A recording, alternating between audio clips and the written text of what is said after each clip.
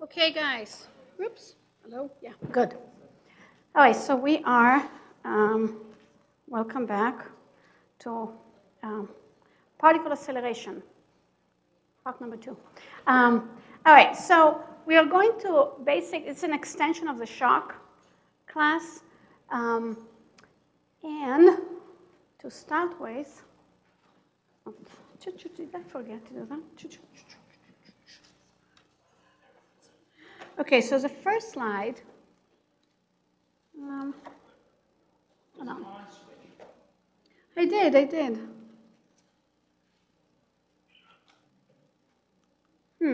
Oh, I don't know. Why is it not working? This guy. Pointer is working. Let me switch to this one here.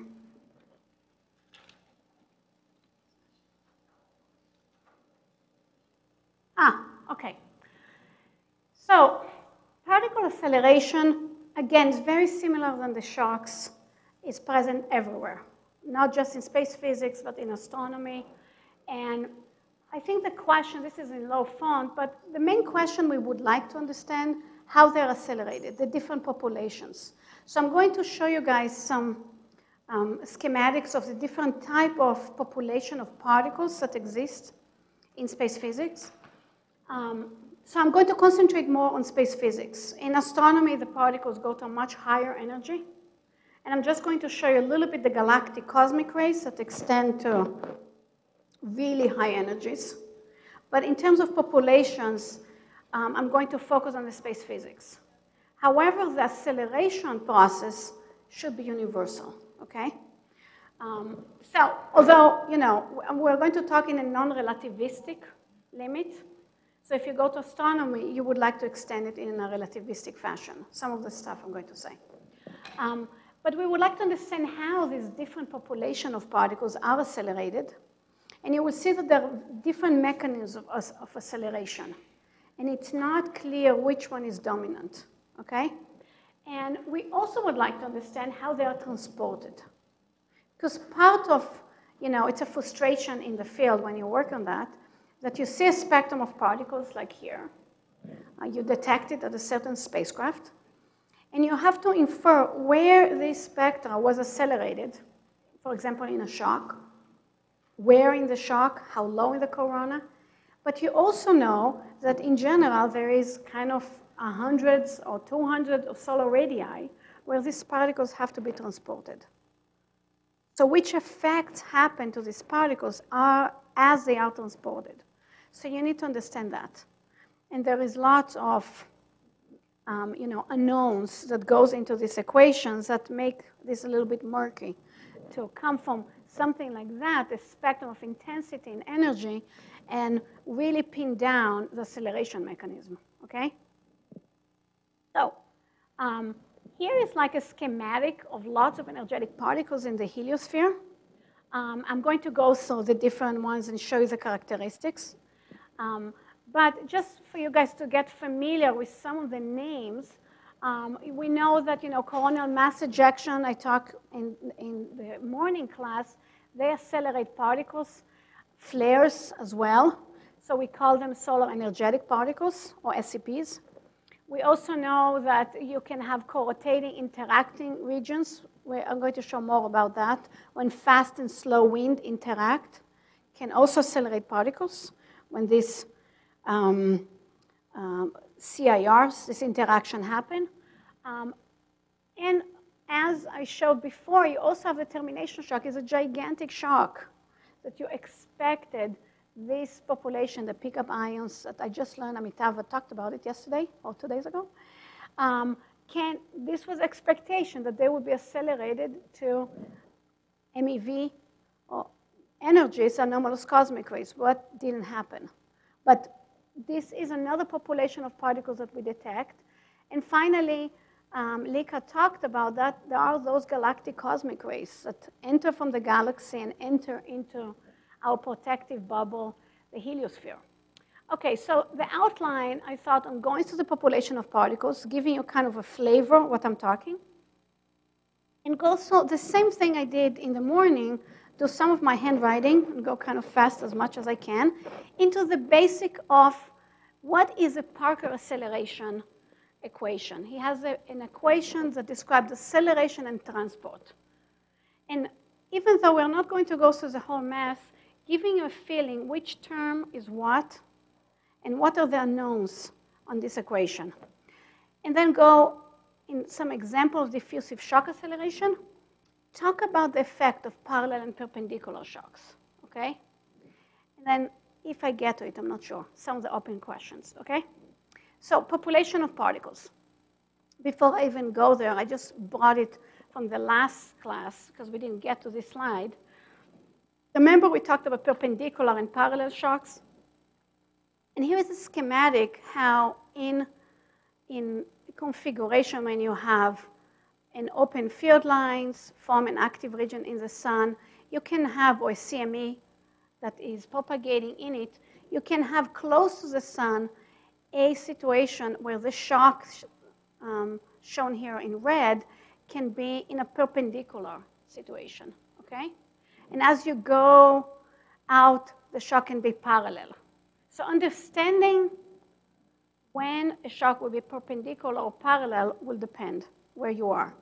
Okay, the other thing that I didn't get a chance to really talk much, I just wanted to slap really quick a slide, is the fact that when you have, this is a very important question, when you have a CME that will become interplanetary CME called ICMEs, and you're going to have a whole class about it tomorrow, the shock evolves with it, right? Until it reaches us at Earth and we can detect some particles. So here's an example of a spectrum of particles, intensity versus time.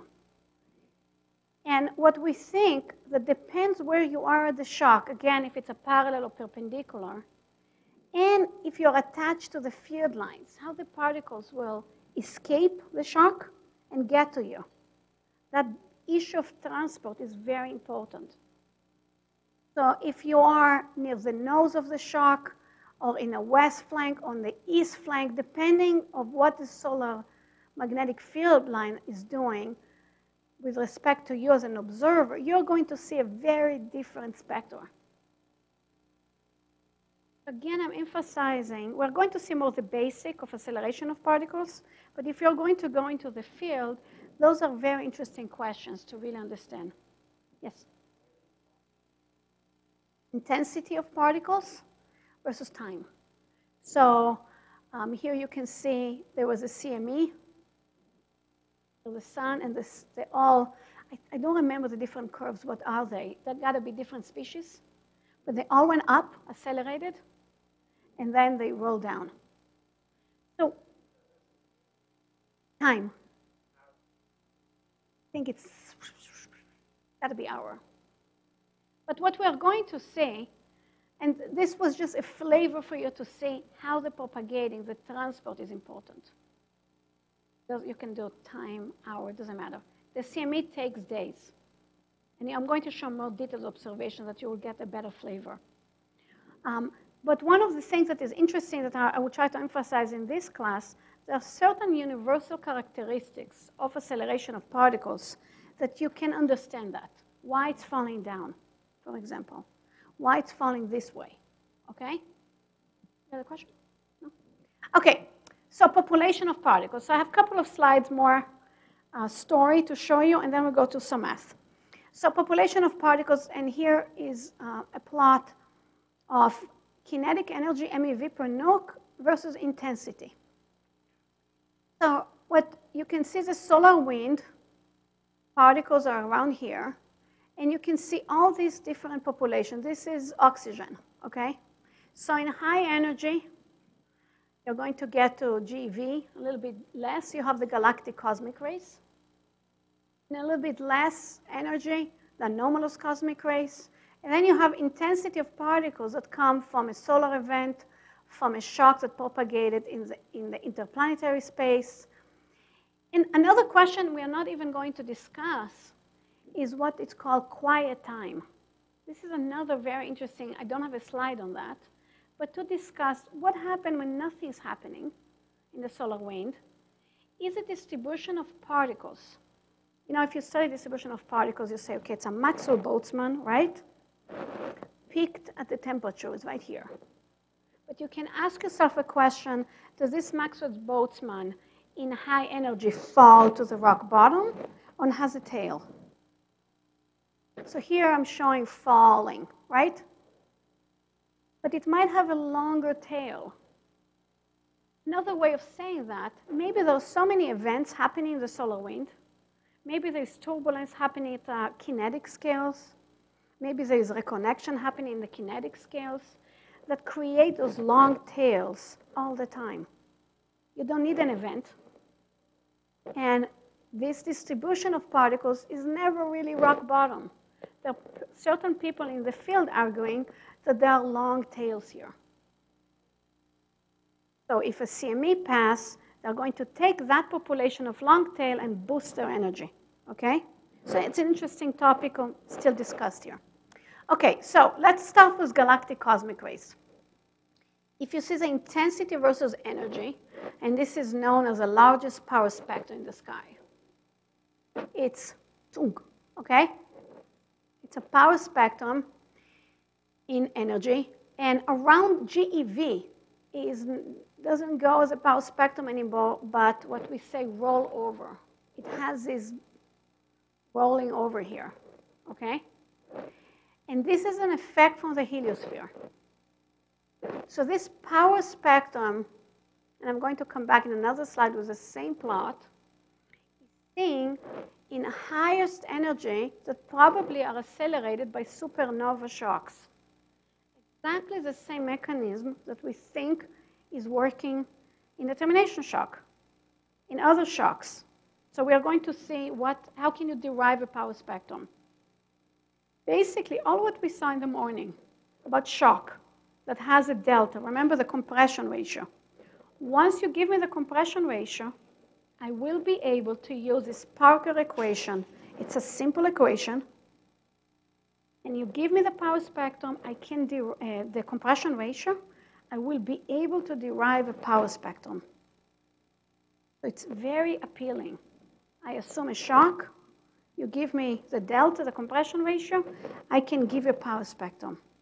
And if you look at galactic cosmic rays, it's a power spectrum that goes from GeV to 10 to the 20 EV. It's a huge range, orders of magnitudes of energy, okay? 10 orders of magnitude of energy is a power law. Those are probably accelerated extragalactic source, some galactic source, some not, but they're supernova shocks. So there's something really appealing that shocks are good accelerators, okay? So this is actually even though the anomalous cosmic rays were not accelerated at the termination shock, people that like acceleration of particles from shocks keep showing this because it's really appealing. You come from the Parker equation, I'm going to show you again, and you just get this power law, okay? So this is a galactic cosmic rays. And like I said, the galactic cosmic rays do not enter easily in the heliosphere. They're GeV, so their mean free pass is on the order of 100 to 200 AUs, astronomical units, but they get affected by the heliosphere. So here's the sun, here's the interstellar medium, and this region here, I'm going to show you a plot about it. It's called the heliosheath. It's where the solar wind is subsonic.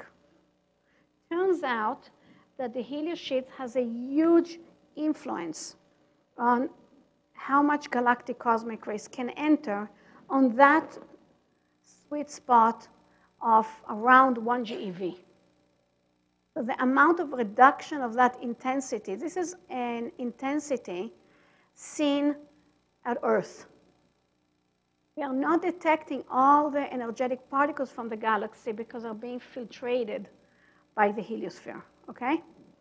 So right now we left with one of the spacecraft called Voyager 1, we left the heliosphere, so we were able to detect this spectrum outside the heliosphere.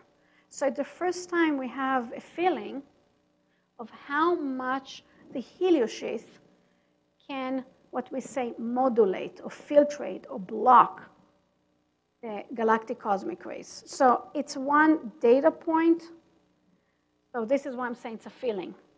It's one data point in one instance right now of filtering the galactic cosmic rays.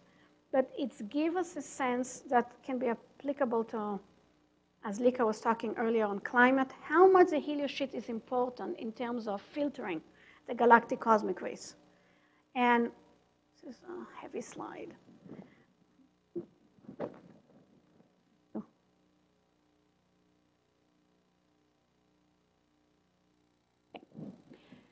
So this is referring to what Lika showed, the galactic cosmic rays, the intensity. So here you can think about intensity, the total integrated intensity of galactic cosmic rays that you see at Earth versus years. And it's vary with the solar cycle. The magnetic field of the sun affects at Earth, this is a measured intensity, of the galactic cosmic rays.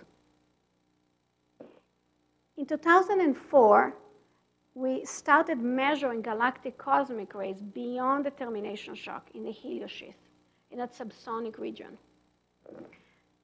And it went to this level. And now when we cross the heliopause, it's here. So from the bottom line, that the heliosheath is responsible for 75% of blocking the galactic cosmic rays. It's actually way more important, that heliosheath, than that modulation. Now you can also ask yourself how the solar cycle affect the heliosheath. Open questions. But the real spectrum of intensity of galactic cosmic rays outside our bubble is here, and inside is right here. 75% we lost. A little bit. Absolutely, yeah.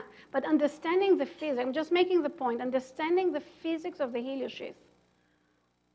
I'm just emphasizing this because it's dear to my heart. But it's a very interesting physics to understand this, and it's important for climate, understanding the shielding of the 75% of the galactic cosmic rays. Open area. Anybody that want to go into it? All right, so this is this part that I talked, this modulation. Anomalous cosmic rays. Anomalous cosmic rays are below the galactic cosmic rays, are here. And this is a composition of them. And they're enhanced in this range, 20 to 300 MeV per nuc. Now, the paradigm in the field was, since 1974, based on the Parker equation that you guys are going to see in a couple of minutes, that you take an energetic population called pickup ions, you get a shock like the termination shock, you give me the strength, and I can give you a power law. I can enhance these particles. Turns out that this paradigm doesn't work. So although the rest of the class I'm going to give you a spiel why shocks accelerate particles, and I'm going to give examples that you do see a spike with the particle going up, and we see lots of them inside the solar system. One of the open questions that I hope you take away from that might be not the whole story, how shocks accelerate particles. Might be other processes playing a role in how particles get their power spectrum. Might be turbulence near the shock, might be reconnection. There is other effects that are also masquerading or helping or not. So just to emphasize again, dear to my heart, that part, anomalous cosmic rays. Again, I'm showing the same thing. This was a paradigm. You go with the solar wind to the termination shock, you take this population of pickup ions, and you accelerate it to anomalous cosmic rays. And here is the data. This is a couple of days before the crossing, a couple of days after. Anomalous cosmic rays are here. And if you go before and after, you cannot tell there was a shock. So there are people that love shocks. This is what they do for life. And they will say, look, go back to the galactic cosmic rays. They're such great power spectrum. they have to accelerate particles as well. So they try to invoke that maybe just at the spot that Voyager 1 was not a good accelerator. I think it's a lot of trying to hand wave that this will stand. It's still an open question. There are people like myself that were studying, for example, reconnection. And one of the reasons is if you look at the, sorry for the bad plot here, if you look at the intensity of particle versus time, this is this dotted line that you barely can see is a termination shock. Not only that the particles did not jump in the termination shock, this is a two spacecraft, Voyager 1, Voyager 2, and the different curves are different energies. As the spacecraft travel in the heliosheath, point toward the edge, the spectra keep going up. It's almost like the source is, we're waiting for the source. So when you discuss data like that, you have to revise what I'm going to show you today. It's not just that simple. What I'm going to show you today, the rest of the class, will argue that any shock will jump those particles up. This data is showing that it's not quite, okay? Something in the heliosheath is making those particles keep going up and up as you go further. Okay, so coming back to the other population, I talked about galactic cosmic rays, anomalous cosmic rays. Let's talk about the solar energetic particles. And they come from CMEs, flares, a combination of the two. They can be accelerated by shocks traveling in the solar wind. They can also appear in CIRs when you interact slow and fast wind together, okay? In the CIRs, just to be sure you guys know about that, is the interaction of a slow and a fast stream, and they can produce a pair of shocks, forward and reverse shocks. So the CIRs, again, they're shocks accelerating particles, okay? This is a common theme behind the thinking about how particles get to their energy. One thing I wanted to mention about solar energetic particles, they span a whole lot of energy. Some of them get to GeV energies. GeV energies are really hard to get to be accelerated. So the thinking is that these SCPs has to be accelerated near the sun when the shock is stronger, okay? Stronger and faster. Again, not proven, but this is the thinking. Okay, so you don't have to read all this. This is just more for myself. I wanted you to focus on this data. You were asking me about time. This is a good data set to look. Here is hours. And what happened around here is CME. This is the energetic particles. We know in a coronagraph in white light that I'm not showing here, a CME showed up, okay? So you know that around here a CME showed up, visible, and those particles jumped up. You correlate this acceleration with CME. There's got to be a shock that was formed and accelerated these particles. And then you're sitting in your spacecraft at Earth, getting the data, and as the hours pass, the intensity is like that, and suddenly there's a peak. Goes down again. And the idea of this peak, that the shock ahead of the CME reach these particles. These particles are relativistic. They run ahead of the shock. So they're messengers. The CME appeared. These particles are running to you to tell you, we were accelerated. The shock is lagging behind. So a couple of hours later, the shock appear and make this intensity go up. Okay? So they are accelerated twice. One at the site and one later on in interplanetary space. So this is a good example how we can tell that there was a shock that accelerated particles right here, okay? Another bunch of examples, in my computer it shows a little bit better, but those are lots of interplanetary shocks accelerating particles, okay? So the gist of it, what you would like to get, here is magnetic field, this line, and this is speed, okay? And what you see here, it's a shock, this jump, and in the speed, this jump, you know that there is a shock. You have the plasma measurement to tell you there was a shock. And at the same time, there is a peak in the particles. So it's make the point that locally, the shock accelerated particles, okay? And you have lots of these examples. So although in the termination shock, the anomalous cosmic rays were not accelerated, you have all these examples that shocks do accelerate particles, okay? Locally, you have the plasma measurement here, the magnetic field going up, the speed going up, and the particle going simultaneously up, okay?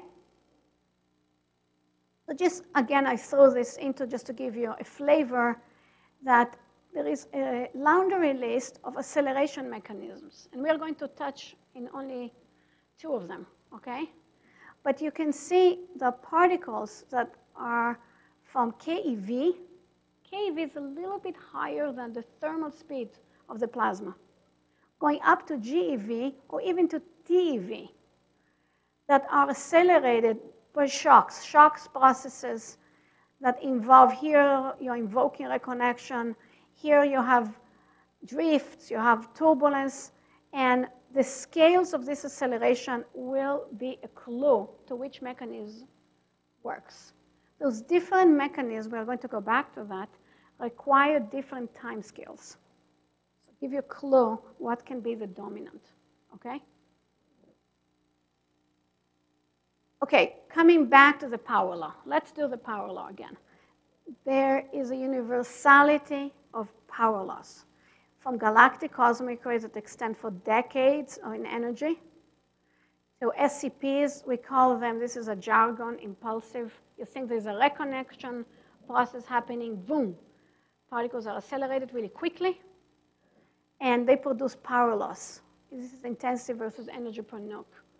You also see gradual, much slower SCPs that have mostly power loss. They have a rollover, what we call, but mostly power loss, okay?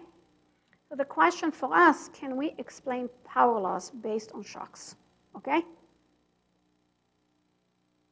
So we are going to go back to this important equation that have lots of limitations, but does produce a power law, okay?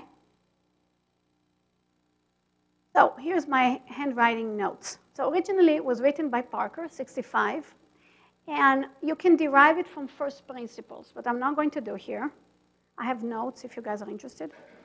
I taught it in my grad school, and I ended up spending 3 classes deriving that. I was like, too many, so not doing it again. But you can start with the Boltzmann equation. So this is an equation that describes how a distribution function.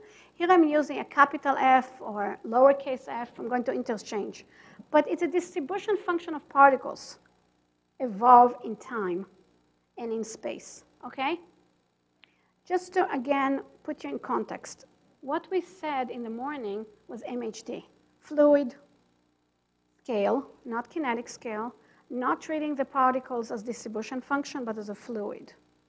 And we're talking about structure like shocks that has some kinetic physics in it that we're not going into. And now we are going to say those shocks will accelerate particles. So I'm going to go to kinetic physics. And I'm going to slap those 2 together. I'm going to take my kinetic on top of Rankine-Hugoniot and get your power law. So there are 2 conversations between 2 different approaches in plasma, okay? So this is an equation from Parker wrote, and here is my map, my guide, what those terms are. I think this is the most important stuff for you to get out when you see these equations, if you get a good physical intuition, what they are. So here's the physical, the first part, you're describing how an evolution of a distribution function. So give me a distribution function, how it's evolving in time, and how it's going to evolve spatially, if it's convected by a flow, U. And you have a term here that we're going to come back later that has to do with acceleration. Okay? This is a change. So if you, instead of you glazing over those terms, when you see del F, del P, you're changing energy. You're changing momentum. You're taking a particle that's a certain energy channel and you're boosting it to a higher energy. Okay? So this term tells you that this is an acceleration term. Then you have drifts. Drifts come from gradients. Gradients in magnetic fields, okay? We're not going to go through drifts here, but they can affect the distribution function. And you also have these two terms, and we are not going to focus on this one. We're going to focus on this one that has to do with transport. K, it's where you throw all your lack of knowledge of the system. You say, there is a term called diffusion term K that is here that tells you how you take a bunch of particles that were accelerated and you bring them to me, how they're transported, okay? So let's go through some simplifications for you guys to get a feeling. So here, let's talk about this. This is 3D, right? One of the assumptions here that I hope I wrote it, yes, Parker assumed it's isotropic. It's a big assumption. There are lots of people trying to extend this equation, and one of the things is to lift this isotropy. Isotropic means that doesn't matter if you're in parallel to the field or perpendicular to the field, the distribution function is the same. And it's really not true when you're starting to look about acceleration mechanisms. So it's a big assumption. But under this assumption, you write this equation that is here. Even though under this assumption, you get to this, it's 3D, complicated tensor. Let's simplify to 1D, okay? Just to get a feeling. And I'm also not going to talk about the acceleration. I'm only going to focus on this term and this term, okay? So I write it like this. Del F del T is del X K. This is my ignorance, my transport coefficient. Del F del X minus V, this is the flow. Sorry, here is U, here is V. It's a flow moving, okay? Del F del X, this is a convection. Example, you're near the sun, you have a flare, boom, reconnection happen, boom, you accelerated particles. You release lots of energetic particles. So it's an impulsive, it's something, boom, happen. You release those energetic particles, and they will start moving to you, okay? And you solve this equation. So suppose I say, I'm not going to include the convection with the flow, just to begin with. I'm even simplify even more, okay? And I am just going to look at this term, what this term does. So I'm going to solve this equation. It's a diffusion equation. If you remember, diffusion of heat look exactly the same. And you have to have boundary conditions, okay? So I'm going to assume I have a delta function, a spike in a distribution function, okay? This is not delta, the compression ratio of the shock. It's a usual delta, math delta, boom, okay? And you solve this, and you get that the distribution function that starts as a delta will, with time, broaden and fall exponentially. So you have something like that. So at t equals 0, here at Earth, this is me sitting, I had an impulsive event that had everybody concentrated here. With time, it's going to broaden and have this behavior, okay?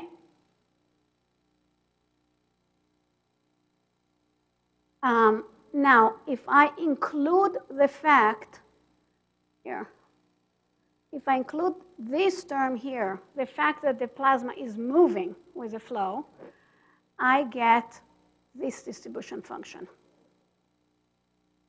So this is without acceleration of particles. This is just saying that if I have a certain population of particles of the sun, I let the clock go, the time goes by, and there is a diffusion. It's like diffusion of heat.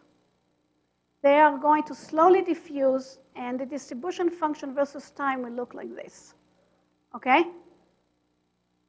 If you look at energetic particles, you see this curve here. This is from simulation from Giorgia Coloni. I took some of this, if you see this blue background of slides from Joe that I stole.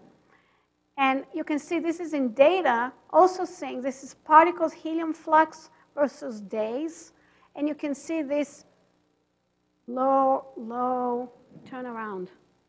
So now we are getting the feeling that this turnaround has to do with diffusion. These particles are diffusing in a plasma that is flowing, okay?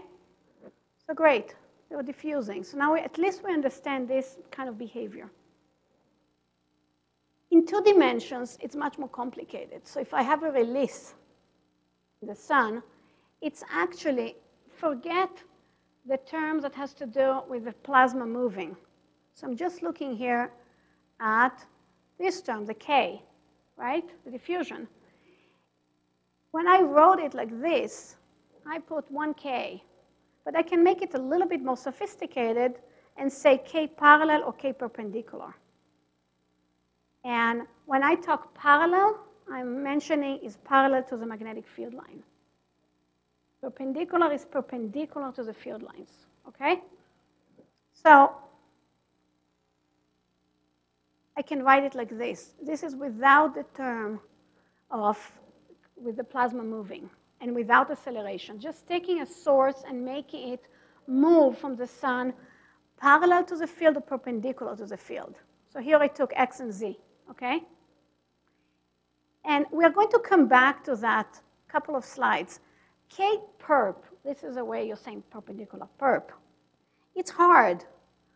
As you say, as you know, particles are gyrorading around magnetic field lines. You give a magnetic field lines, particles goes around. For a particle to jump between field lines, it's not easy. It has to have some help from scattering, something has to bring those particles. So we really don't know, neither K-perp, neither K-parallel. There are some theories behind, called quasi-linear theories that derive the forms of them, but it's an approximation. We really don't know those terms. We do think that K-perp, the ability for particles to jump field lines, it's hard. So the diffusion, K tells you the diffusion, the K perpendicular is much smaller than K parallel, all right? Okay. So in general, this is the case. I just made a note here, even though you cannot read that. This is a note for me to remember to tell you that for galactic cosmic rays, K-perp is very important.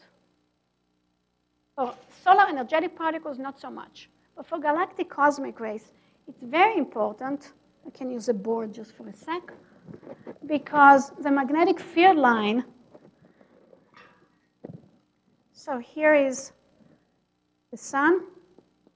And if you look top down, the magnetic field of the sun, because of the rotation of the sun, far away from the sun, it's like that. It's almost completely azimuthal, okay? Because of the rotation turning the magnetic field line. The galactic cosmic rays come from outside the galaxy. So they're coming perpendicular to those field lines. And they have to get to us.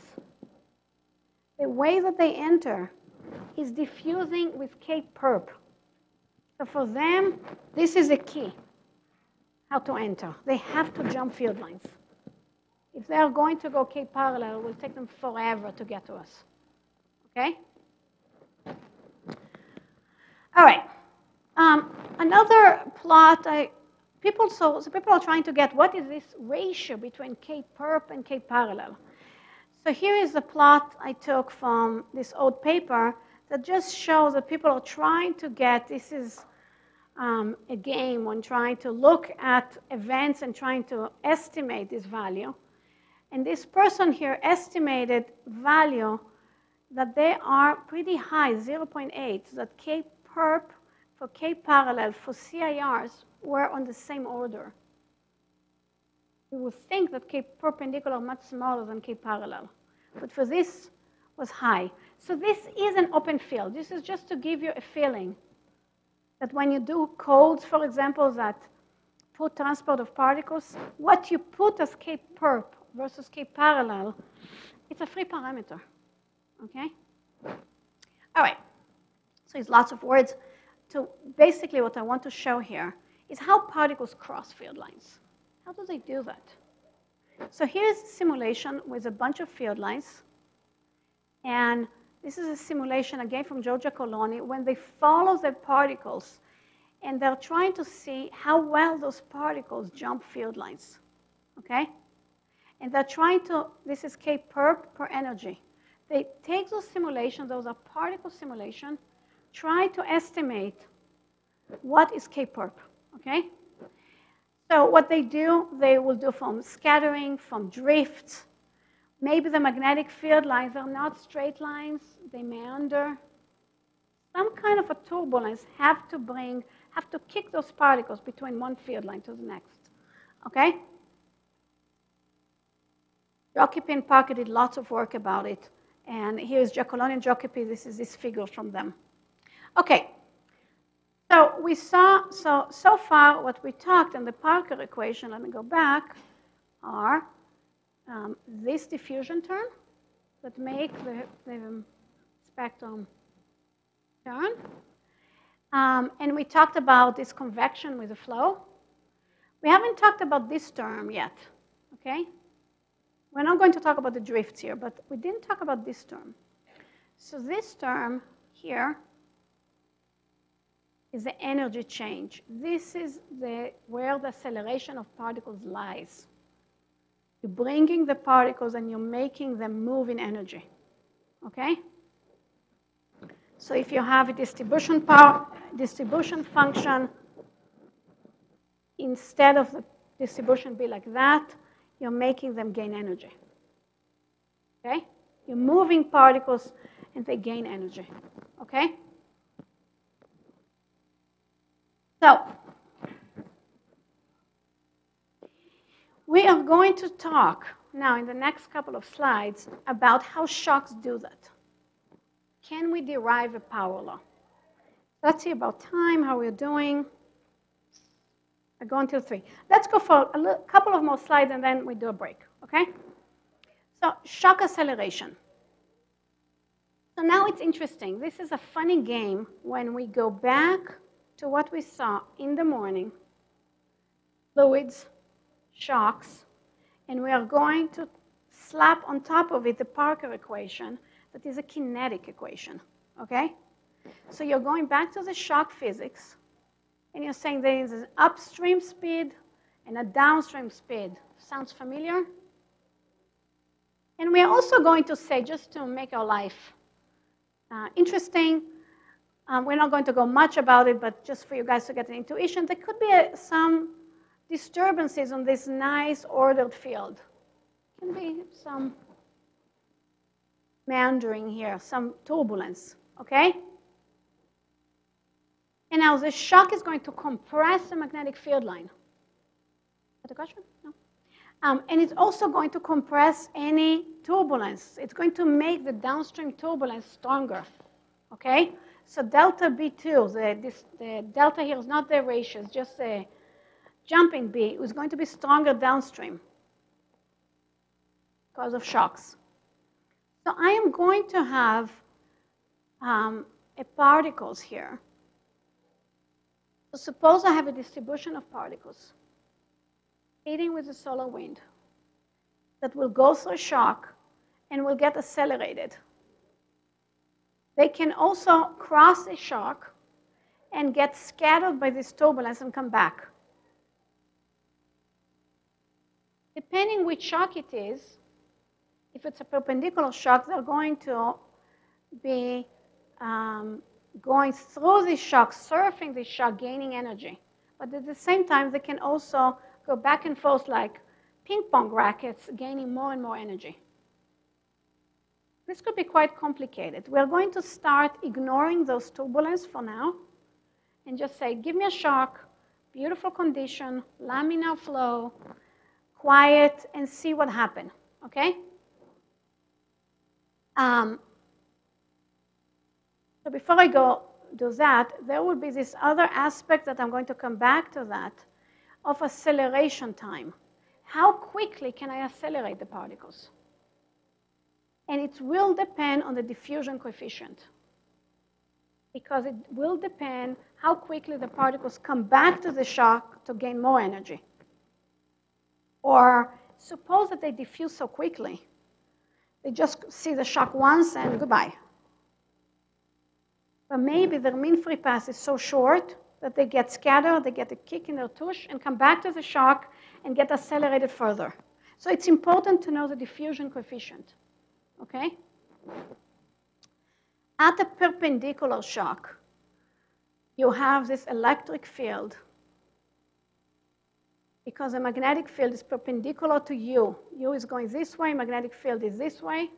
You have an electric field that is going to accelerate those particles along the shock. So a particle, even without diffusion, can stay at the shock and get accelerated to really high energy. So we will come back to that, but this to give you a flavor that perpendicular shocks can be very different than parallel shocks. Parallel shock have a magnetic field this way. The particle is going to gyro radii along the magnetic field and cross the shock. So just to make my point clear here, I see some confused faces.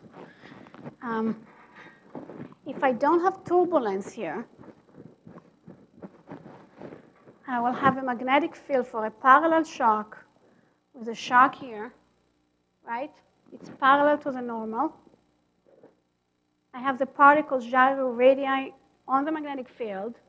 They say, hello, shock, and continue. They get one chance to get accelerated. If there are fluctuations on the other side of the shock, they have a chance to come back and get further accelerated. Okay? For a perpendicular shock, it's very different because the magnetic field is like that.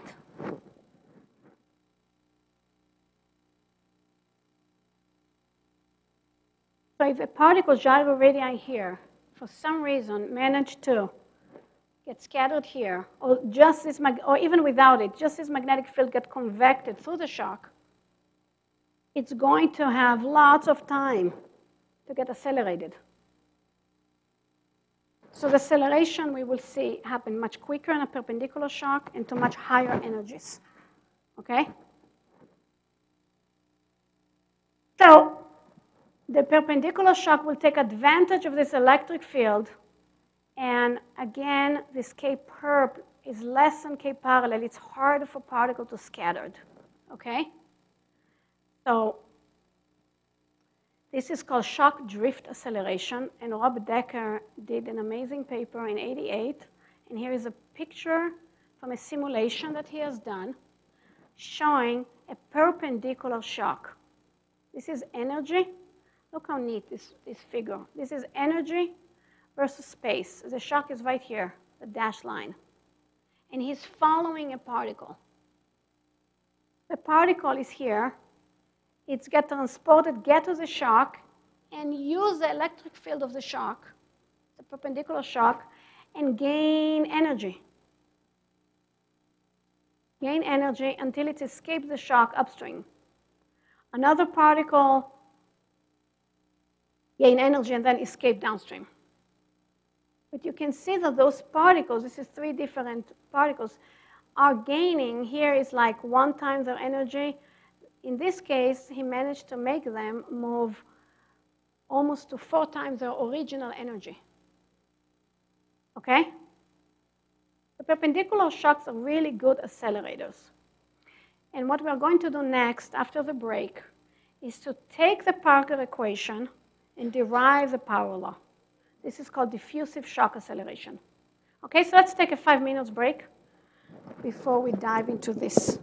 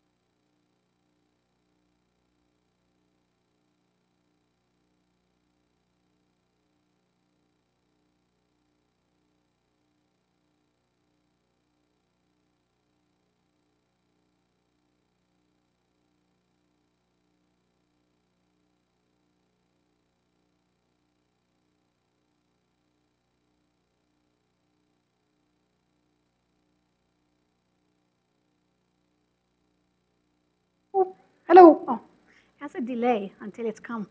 Okay, so let's go to the shock acceleration part. I'm going to go back to my notes. I hope it's not too small for you guys to see.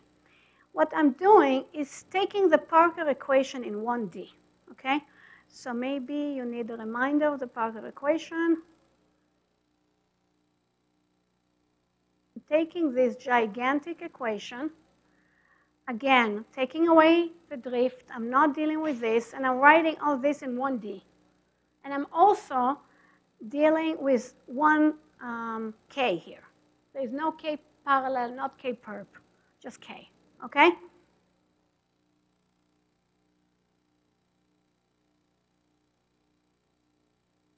All right, so I'm asking the question, what happened when you transport particles through a shock? This is a question we're asking. So you have a shock with an upstream conditions, B1, K1, B2, K2, okay? And I am having U1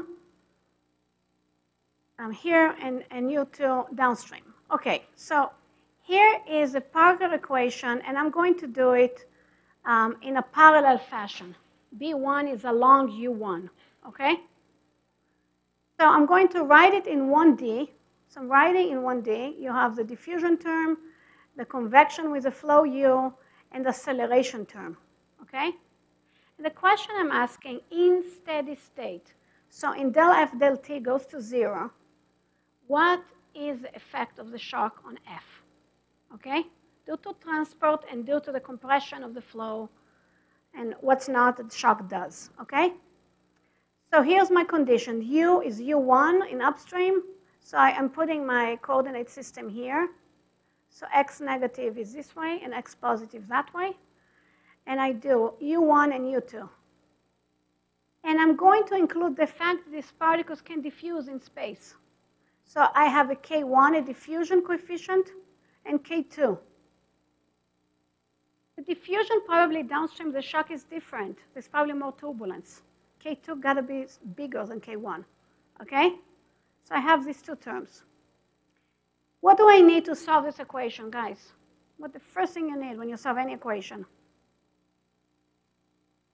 Start with a B. Boundary conditions, exactly. So I couldn't hear you. Maybe it was that. Boundary conditions. So my boundary conditions are that far away from the shock, going this direction, I have 0 distribution function, very little, okay? And as the distribution function is going to go through the shock, it's going to get a finite number, okay? The other constraint that upstream and downstream, the distribution function should be continuous, matching at the shock, okay?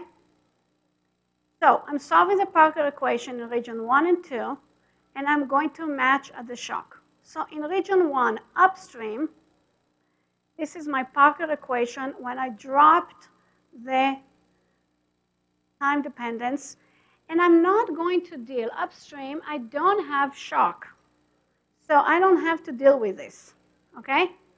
So upstream, I have those terms only equal to 0.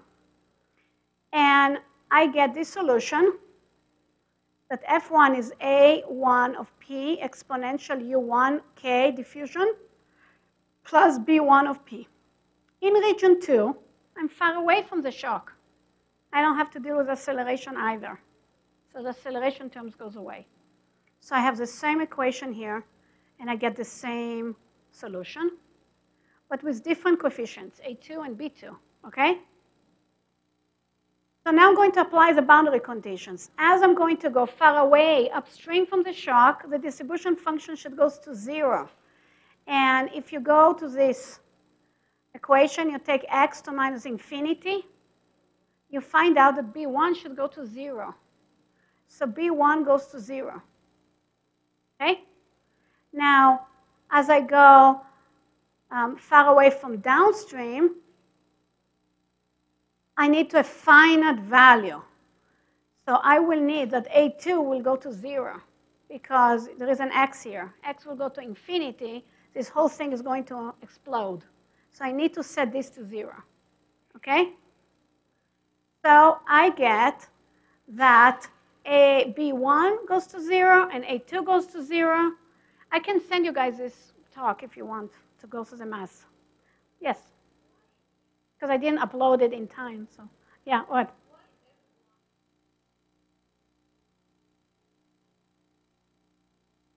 I'm going to assume it's insignificant. It's very small. You can put a finite value if you want. But you could. You could. I'm simplifying. It doesn't have to really go to 0. I'm simplifying, saying most of the acceleration, most of the distribution will be at the shock. So I am assuming it's going to 0. OK, so then I get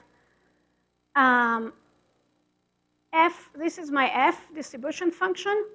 And later, I think Nick is going to tell me how to send this talk to you guys. I don't know how. But you can go through the math. You get this expression. And this is how it's looked like. The F versus X, you have, depending on the energy P, you have a term A of P. I didn't determine what is A of P is. OK? Depending on your momentum, you're going to have an increase as you get close to the shock, and then to a finite value. This is what you get from the Parker equation. And this increase depends on the diffusion. It's called E-folding distance. OK? Depend on your diffusion coefficient, how this goes. I have some slide that I cut that in the Voyager data, you can see the particles E-folding doing that. It's really nice before the shock. But you can see that in the data, the particles do increase the intensity like that very nicely. OK. What is this A of P, guys? Just to be sure you guys are following. Let's go back here. What is missing in this equation? Parker equation, diffusion, transport. What is missing here? No. So Parker equation, we had a term for transport, convection with the flow, and another one was what? No, there's no collisions here. Acceleration. Acceleration of the shock. I solved this Parker equation far away from the shock when this term was not important, and also downstream, upstream and downstream, where I didn't have to include the acceleration term. OK? So I'm getting this constant A of P that I'm going to determine by looking what the shock is going to do. OK? So far, this is just for you guys to follow. So far, this is my distribution function far away from the shock. Now I'm going to try to determine what is A of P. So I'm going to take the Parker equation and take a little epsilon just before and after the shock, right? So I'm going to ignore now. So I'm going to just around the shock, and then I'm going to force epsilon to go to 0, just at the shock. I am not looking at the microphysics of the shock. I don't care. I'm saying if the Rankine-Hugoniot conditions are valid, what a shock is going to do for my distribution function. So I do that. Here is my full Parker equation, but now I'm putting the acceleration term. It's important because I'm at the shock. So I solve that, and I integrate in X just before, just after the shock, OK? And what I get when I do epsilon going to 0 is So now I have all these terms. I have to take this term, the diffusion, this term, and do this integration in X, right? So this term, the first term, I take from minus epsilon to epsilon, I get this result. And as I take epsilon goes to 0, I get some A over U1, OK? Now I'm going to take the second term and integrate between minus epsilon to epsilon. And what I get is these two terms that as epsilon goes to 0 is 0. So the second term doesn't contribute anything. The third term, that is the acceleration one, will give you this. If you integrate, what you're going to see, you get u2 minus u1 del this constant, no constant, this function a of p over the natural log of p. So I add all these different terms, and I get this. It's a Parker equation at the shock. And the result is that A is a constant A naught. Sorry, it's small. I should make it bigger. P over P naught to a power of gamma. And gamma here is a compression ratio. It's related with the compression ratio at the shock. Because I'm getting, if you look here, let me write it back here for people that cannot see in the back.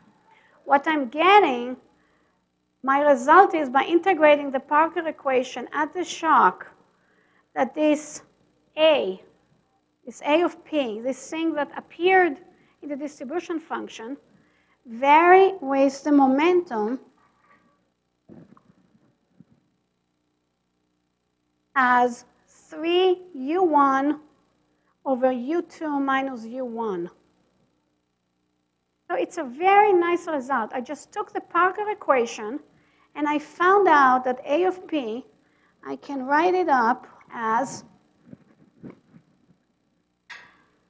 A is A naught, P over P naught, to this gamma that is related. So gamma is 3r over r minus 1, where r is u1 over u2. R is what I did before, the delta, the compression ratio. So isn't it nice? I took a kinetic distribution equation, Parker. And so just to recap, I took this equation in 1D. I had a shock. I solved it far away from the equation without acceleration term, upstream, downstream, and then I solved at the shock, and I get this term. I have more stuff that will come in the distribution function that depend on how strong is this shock, this gamma. So the overall spectra, if I go back here, far from the shock, what we found that f of x of p, so f of x of p is this A. And after the shock is E, or before the shock, E1 x k1. This is for x less than the shock. After the shock is just this. So look what happened. Look how cool. I derived that the distribution function, it has this E folding, right? I have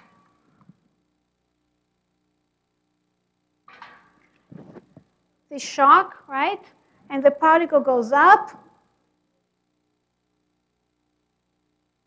This is in time, right? To different energies, I have a different E-folding that depend on the diffusion coefficient. But how the intensity, how the distribution function is going to behave in different energies will be as a power law. And the power law depends just on the compression ratio of the shock. It's pretty amazing. I just did fluid before, after the shock. I don't know the physics of the shock. I just know the strength. And I can tell you that if the Parker equation is correct, the distribution function after the shock will be a power law. And this index of the power law depends only on the compression ratio of the shock. Okay? And before I have this diffusion, I really don't know what it is. So we go back to the power law spectrum. I see galactic cosmic rays with a power law. I see SCPs with a power law. People look at that, and they can get the power spectrum, and they feel good about that because shocks, we just saw that shocks, that ubiquitous. You take the Parker equation, and you get power loss. Any question?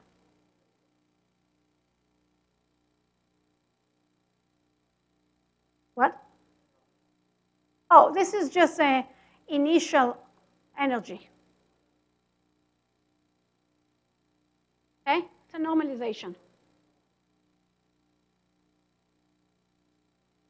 Okay?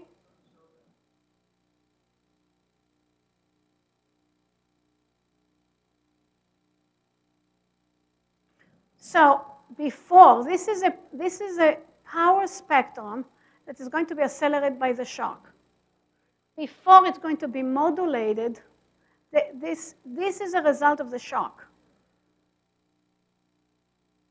This is, what you're going to see is a rise to this value. Yes?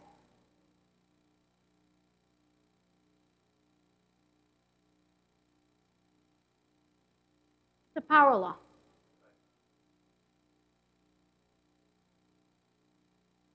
No.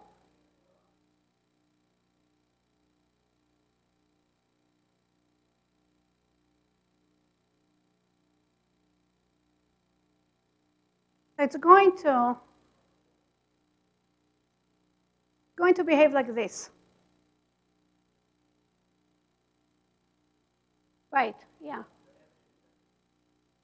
Oh, I see what you mean. Yes, yes, it's going to be. Modulated by the diffusion.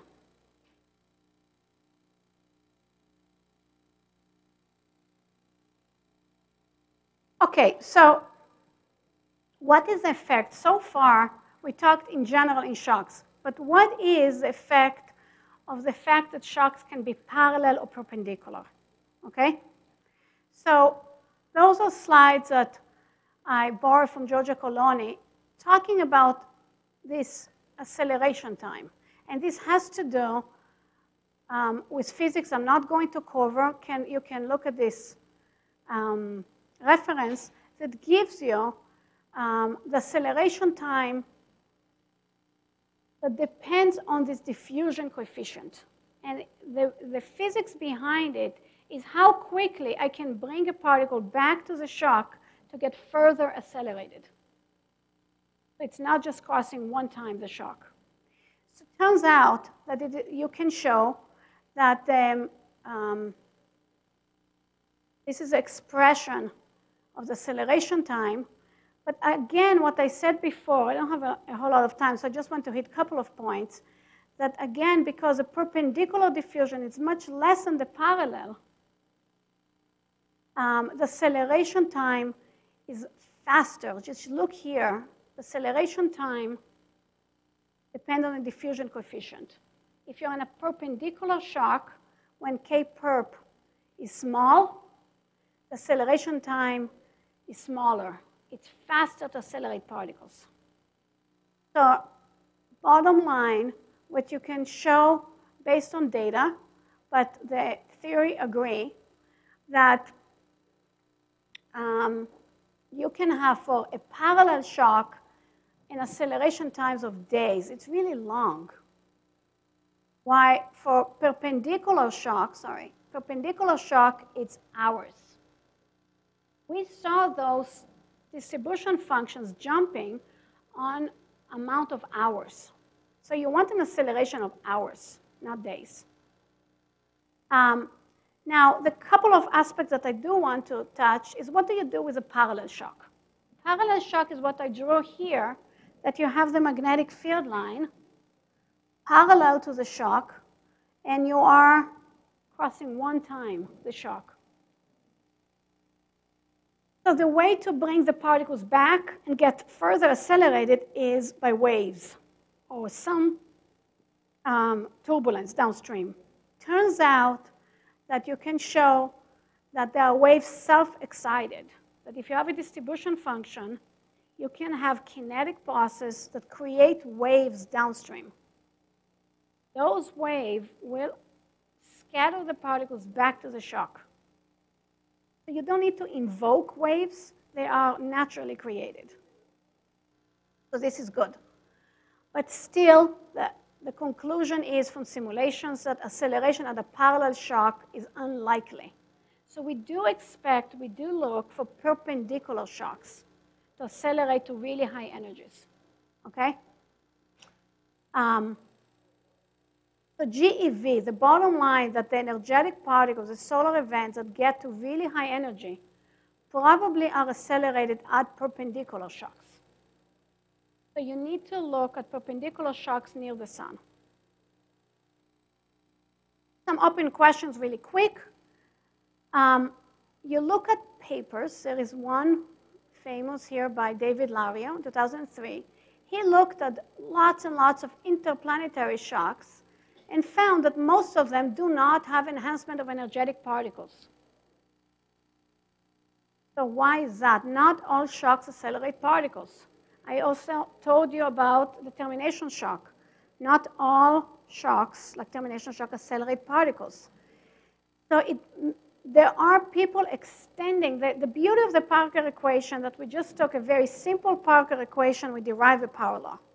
So if you want to invoke other mechanisms like reconnection, turbulence, you need to extend the Parker equation to include those mechanisms, okay?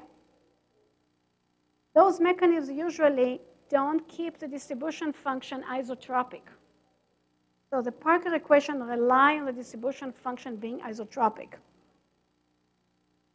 So extending the Parker equation to be anisotropic is also complicated, okay? We had a work in the Heliophysics on trying to say, I'm not going to go through that, I'm showing here that the reconnection between field lines in the Heliophysics could produce power loss. We were able to produce anomalous cosmic rays. What was basically following contraction of magnetic islands in reconnection to create those power loss. And if you try to do some analytics to follow that, it depends how long the particles stay in those magnetic islands before they escape. It's messy. But I wanted just to finish this class to tell you one of the future avenues in acceleration of particles might be how to incorporate these other processes to explain events like the one in David Lario, the anomalous cosmic rays, that show that not always shock accelerate particles. Okay? This is what I have to show you. Cool. And I did on time. Questions?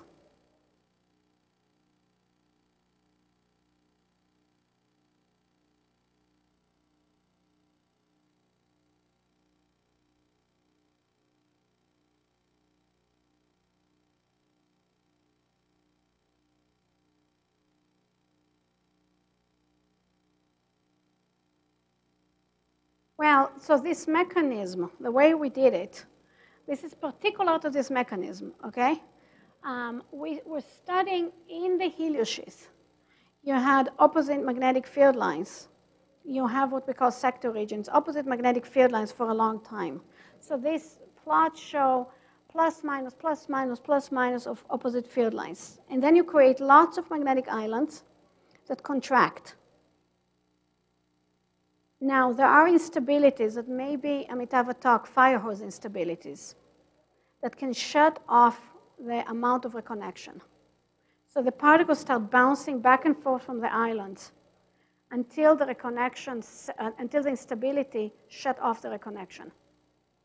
And it's affect differently electrons and ions, and it's affect them differently depending on their energy. Because it depends how many times they bounce. It's a Fermi mechanism. And ultimately also depend on the volume, how many islands you have to jump. And you can see here that in this case, the most energetic particles gain most of the energy. This is in the ions. And here too, the electrons. This is in different times. So earlier in time, this is a spectrum, and this high energy gained a lot of energy. The low energy particles didn't gain much energy. Okay? So it's affected both electron and ions, that the amount of energy gain depended on the energy.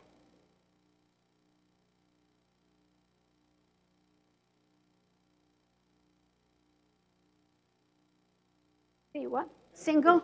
Yes, yes, yes. So I don't have a slide here, but there are groups that are invoking turbulence downstream of the shock, or the fact that the shock is maybe not planar, just like a sheath, but maybe undulated. To have favorite sites of turbulence, favorite sites of reconnection.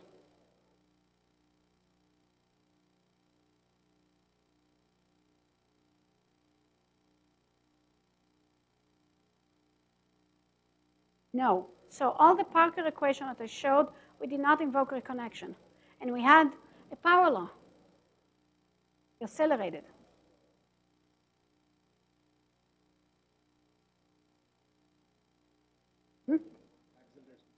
Yes. Oh, because this is, we did not include the magnetic field here. And we just said, suppose, it's almost like I did a parallel, right? It was a parallel without turbulence.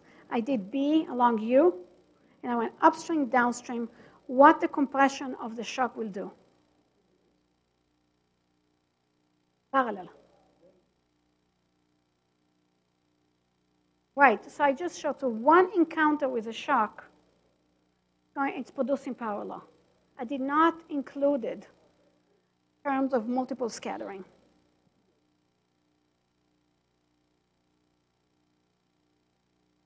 So it depends on the orientation of the magnetic field line. So it's, if the normal, if B is a long normal, it's parallel. If it's B perpendicular, it's a perpendicular shock.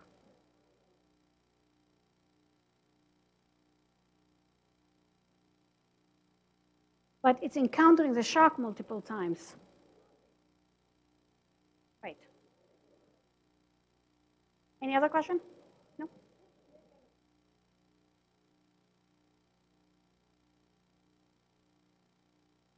The same as parallel shocks. It's a form of, you have a disturbance moving, for example, faster than the magnetosonic speed, and you form a shock.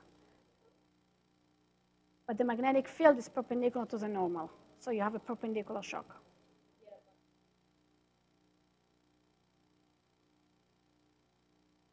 Yeah. So the production of the shock is a fluid production. So this, I'm going to form a perpendicular shock independent of what the particles are doing. It's just a fluid moving faster than the magnetosonic speed. And I form the shock. Now I'm asking the question, particles, as a test particles, I'm not influencing the plasma. If they are sitting on the field lines being convected with the flows, they're going to cross the shock. So they're going to start being accelerated.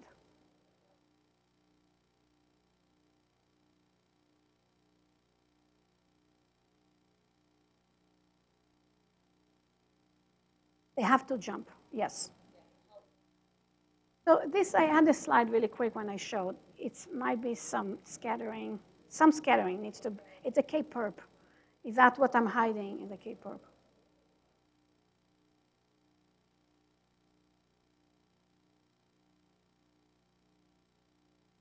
Oh, good. Oh, she was asking if reconnection is going to help the particles jump field lines and go through the shock. This hasn't been studied much, but you're mostly invoking turbulence of scattering, making those particles jump. Any other question? Well done.